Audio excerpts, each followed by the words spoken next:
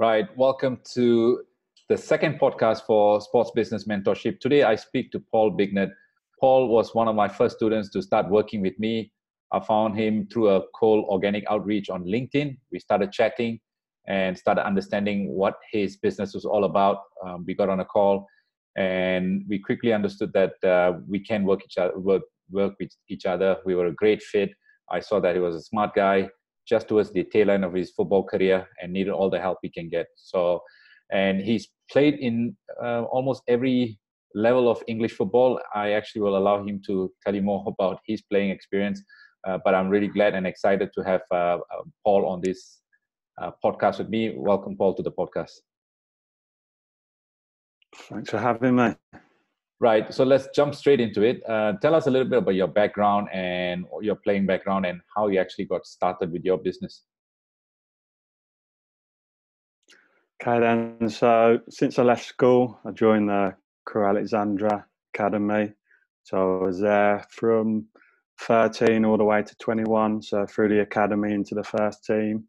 So basically, in England, I've played in the Championship, League One, League Two, National League, North and South, and I've had a little time over in Iceland's top level. So football-wise, I've experienced it all, the highs, the lows. It's been a good journey.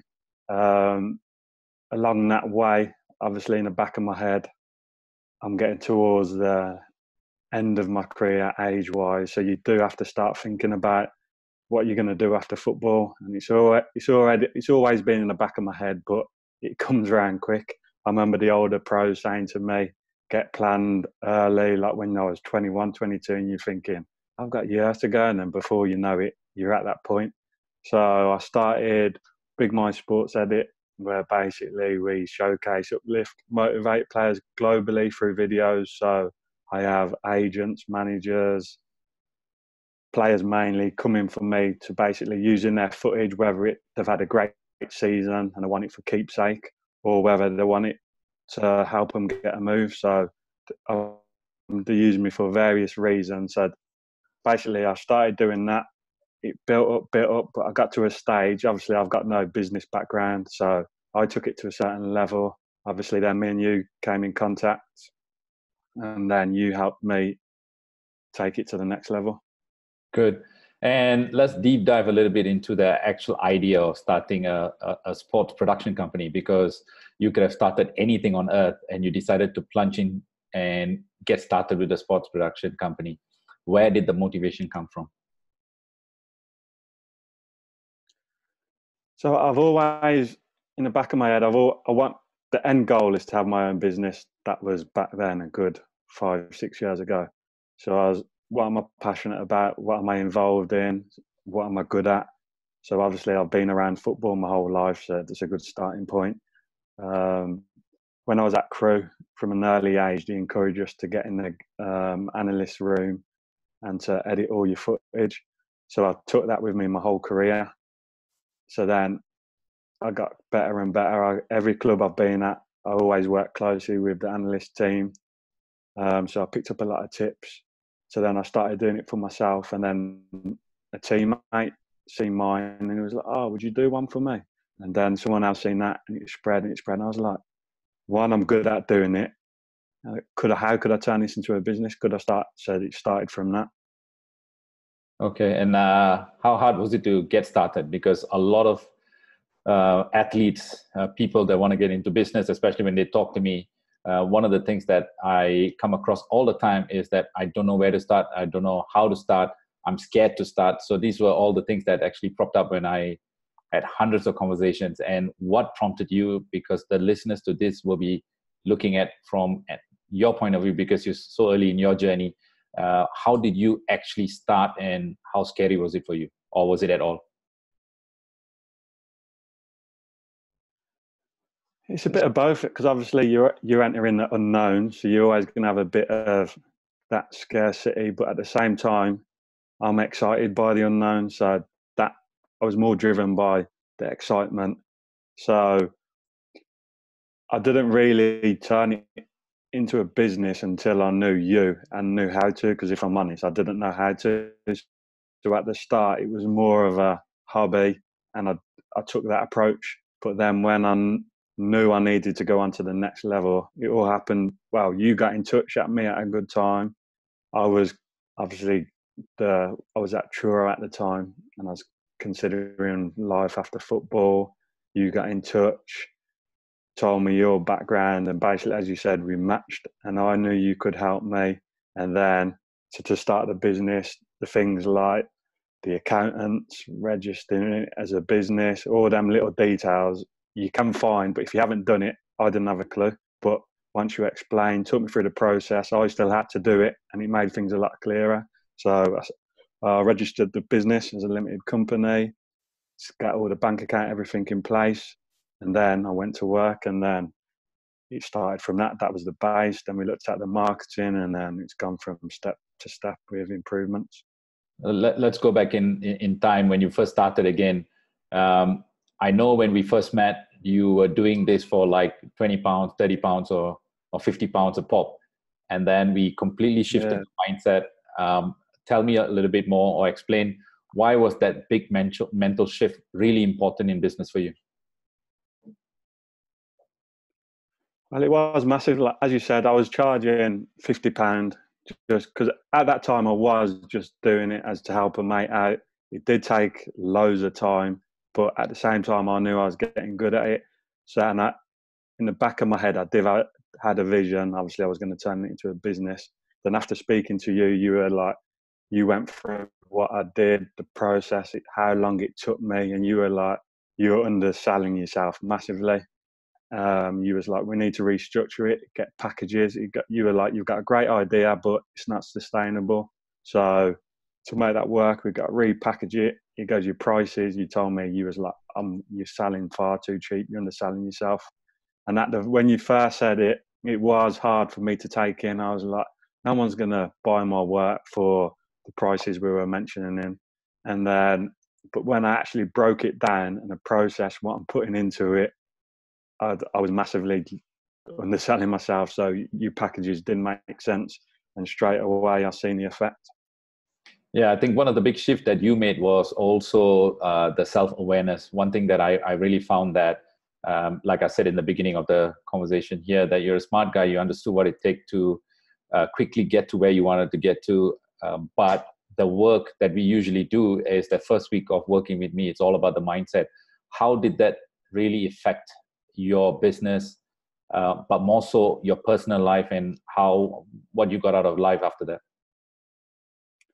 I'd say it's probably the key. It's key because if you're not right mentally and knowing how you're going to approach things, or you're unsure, you're going to take that into whatever you're doing. So, just for example, with my packages, if I wasn't sure about the price and I'm approaching you as a customer and I'm trying to sell you my product, you won't know, but you'll be giving off that impression. But once I understood what I'm offering, how much detail I'm putting in, I was confident I'm doing a great job and they're getting a good price. So it was just a total different approach. And then, so it is a shift. So you have to keep, it's like anything, to improve, you just got to keep repetition. So every day, morning, noon and night, I was mentally working on the stuff you provided. And I'd say, yeah, it had a massive effect, but not only with just my business and all areas. So obviously I had my football side of things, your home life, it applies to everything. So in that sense, it was great. So let's go back again, where in terms of revenues, right? So before working with me, you sort of had some sort of revenue, and now you're at a point where obviously the revenue has grown, but not to the level where both you and I would say it's a complete success. But the steps are in place. But how do you see yourself in the next 12 months if you keep the same trajectory? Yeah, so we haven't reached the targets. Obviously, we've set high targets. Obviously we're not there yet. But I've got a clear track on my last 3 years, and then since working with you, I've comfortably trebled what I was doing. So if you look at that growth, obviously you can't complain about that. But I know how I've done it, where, why, what I was doing, what's made that work, what didn't make that work. So I've got a clear blueprint that's going to help me sustain that level, which I don't want to do, but I know how to grow it again. So it's going to help me know how to just basically keep growing it. So that's the end goal. Great. And then go on. Okay, you just cut off there. Yeah. No. So I was going to ask you. I know that when the early stage, when we're starting to work with each other, that someone will contact you and say, Paul, can you do this for 75 pounds, or give me a discount, or what happened to the last rates? And you were almost in two minds. You were unsure, like saying, oh, maybe should I do it because I'm going to lose customers? But I quickly realized that over time, your mindset completely changed. Today, you won't get out of bed for less than 200 pounds. So what was that shift that really gave you the belief to say that, hey, my products are of some value? Yeah, it's understanding. So obviously I've done my research on all the people providing highlights. So I know how they've put it together, what works. I know what's been an easy job, but that's where I'm different. I know I'm going through, putting them in specific orders. So once I break, it is as like previous customers, when they come to me and I was doing it as a hobby, and then they're seeing the new prices, like you said, I've had it, there'll be question, how come you've gone from that to that? And then I've explained, I've launched it as a business now. There's a lot more involved, the detail. And once I break it down to them and they understand what's going into the highlights, they do get on board. And from a self-development perspective, like where have you seen the biggest shift in your thinking today? Because I know that you're not just gonna keep sticking to what you do now, and your products are just 200, 300 pounds per pop. But I know that you got bigger plans. And what are you looking forward to in the horizon? I mean, I know you're a guy that doesn't settle for less. I know you're very ambitious, and we both together have put a vision together, but maybe explain, deep dive into a bit more that. Yeah, so basically this is just the start. So obviously I'm interested in sports editing, media, but this whole thing's opened a lot of doors for me. Conversations with people in very good positions, which beforehand I would never have approached, had conversations with, but now I know what I'm bringing to the table, so I'm confident speaking to them. And surprisingly, people in great condition, in great positions, are very willing to help you if they see what you're doing, know you're enthusiastic about it, and you've got a lot of passion for it. They will go out their way to help you. So long term, well, we mentioned media production companies. Could I turn it into that? So it's going bigger than highlights. There's a lot of different areas. Obviously, education. I'm doing a bit of coaching with Bignot coaching. And could I link the two together with the videos? We've got a lot of different angles to approach, and it's all exciting times ahead. Cool. I think that's one of the things that we are discussing now on how to expand your business through acquisitions. I think that's one thing we started, and you already started a bit of research in the UK and especially in the area that you're living in Birmingham. Tell me, or tell everybody listening in, how you're actually approaching and what's the strategy we're putting behind that. So, as you said, to strengthen my position, acquiring a business in video production is going to help me in the long run. So we sat down, we've targeted what type of production companies would be of interest to us. So obviously, like everything, you've got to do your research. So I've been spending a lot of time going through companies that would match. Then you narrow it down. And then I'm just looking at adding Bignot Sports Edit to it. And it's just going to be another part of that business, whereas the business will offer all different types of production. So that's growth-wise, that's the angle I'd like to approach, to make it not just about video highlights, about all of the adverts, TV commercials. The list is endless.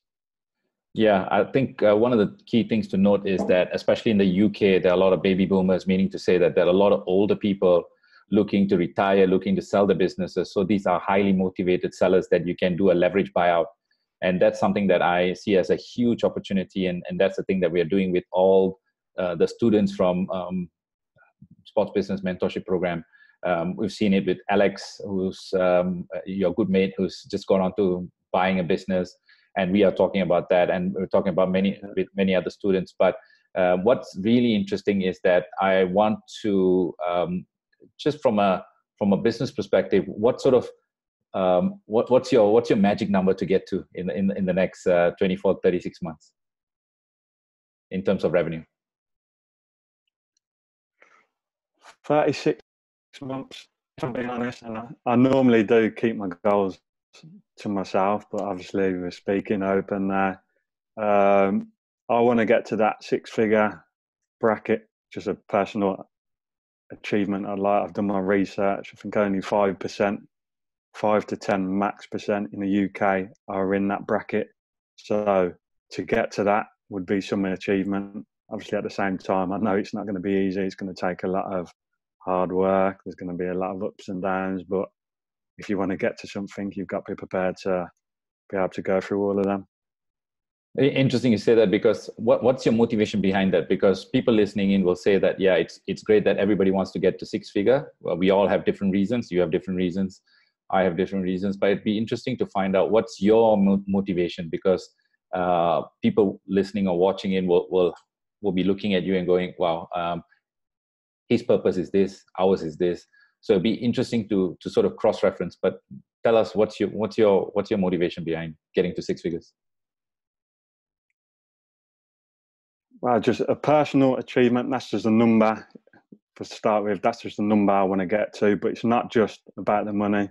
I know, obviously, if you're earning that type of money, obviously it's going to bring a lot of benefits. But at the same time, I know the more value I can keep adding in all the different sectors I'm trying to approach, it will come.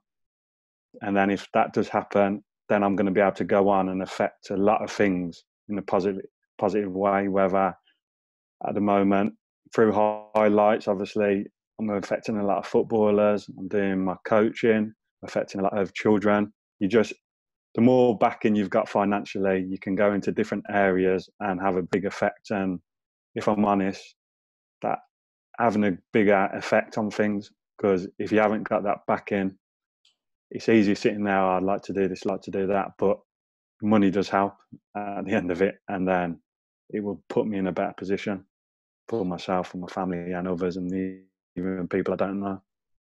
Right. A lot of footballers in your situation don't take the plunge. They wait till everything's over. They wait till they're left with almost really nothing, and they end up really doing really nothing significant with their lives. What's your advice for them? Take action, because if you're young, you think that day's 10, 15 years away. Trust me, it's going to come around quick. If you're older, take action before you stop, because the thought that scares me and should scare a lot of footballers, if I just stopped and I didn't have the other two things that I'm working on, I'd be in big trouble.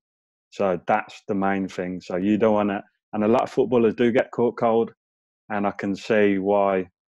I reckon it's a big problem, because imagine you've done something for the last 17 years, stop, you've got no money coming in. What are you going to do next? And I can see why there's a lot of trouble mentally, and it leads to different things, whether it's alcohol or gambling. I can understand it, because it is a scary time. So it is hard. And then the other thing is, do you just go and do something normal, and you just want to, so you finish football, you can just go and get a normal job and just plod through life. And that's another thing why I don't want to just be doing something for the sake of it. Yeah, we've all got bills. I'm no different to everyone else. I've got a family, I've got kids, I've got a wife. But I want to be doing something that I'm having an effect on people, and that I'm like, I've made it, I've built it. So that's another drive for me. And what would you say to a lot of the guys that are on the fence, trying to find a mentor, or trying to start a business, or even not just the business, but trying to get ahead in life, because a lot of fear stops them, like real fear. A lot of them have excuses like, I don't have money, I don't have the time, I'm still in football. But what did you do to be different from the rest? People will always come up with an excuse. It's the easy thing to do. I'll do it next season. I'll do that course next summer, or I got time, or I'll go on one more big holiday. You'll always find a reason. But that's my main thing, was knowing. I know I'm confident football wise. I've still got a good few years in me, but I know them years are running out, and I'm like, that was the main wake up call. So just take action. Don't sit back. Like, obviously, we're all members of the PFA as well. They always help in life transition after football. But I would make it a part of being the PFA that you have to do something like this. Whatever you're interested in, whether it's starting your own business, whatever area, you need to find someone that's been there and done it. Because if you do try and do it by yourself, you won't. You could get on something, 1,000 that would break through, but overall you stop, or you get to a block that you don't know how to approach it. Whereas if you found someone being where you're trying to get to, they can explain. It saves you a lot of time. And whatever I've done, whether it's been football, I've always looked up to my brother, so I've had that. Now I've got you as my mentor. I'm going into the business world. You've been there and done it. You have to learn off someone that's already gone through it. It's all right getting advice from your friends, your family, it can be anyone, and they'll have the best interest at heart, their thing, but you don't know what harm they could cause you. You need to get advice off someone that's done it. Cool. Very nice. Last question before I let you go, right? I know you read a lot, and people listening in would like to know, what's the favorite book? What are you reading now? And what would you highly recommend for someone who's looking to be self-aware, develop personally? What would you advise them? What book to read? That's another thing. So as in reading, I give it 4 years ago, I didn't really read, but now any book that I get recommended by yourself or others, I'm getting it, I'm reading it. And the book at the minute I'm reading is called Never Eat Alone. Okay, so no, never walk alone. It's never eat alone. Never eat. It must be in the signal. Yeah. I've got Liverpool in the brain, but I definitely said never eat. Yeah. Okay. Never eat alone. So yeah. Okay. That's what I'm reading at the minute. Good stuff. So last final thought. What would you say to someone that is looking to work with me? Just do it. Obviously, do your research. If you know anyone or you know myself, I can give you my honest opinion. But just act like at the start. You're going to question it. Do I know it? Is it going to be good? Am I going to achieve? Can I do it? But until you do it, you don't find out. And I'm confident if you put the work in, you'll see results. And that's what it's about. All right, Paul. Thank you. I know you need to go and pick up your daughter. She's waiting for you. Thank you so much for your time. And I really look forward to working with you and really giving you the success you deserve, because you got the mind, you got the ideas, and you got the real drive, and you can be a great example for many others that will follow your footsteps. And hopefully one day we can make you the other sports business mentor, so that you can mentor a lot of them in the UK. I look forward to it. Thanks for having me. Thanks, mate. Speak soon. Cheers. Bye.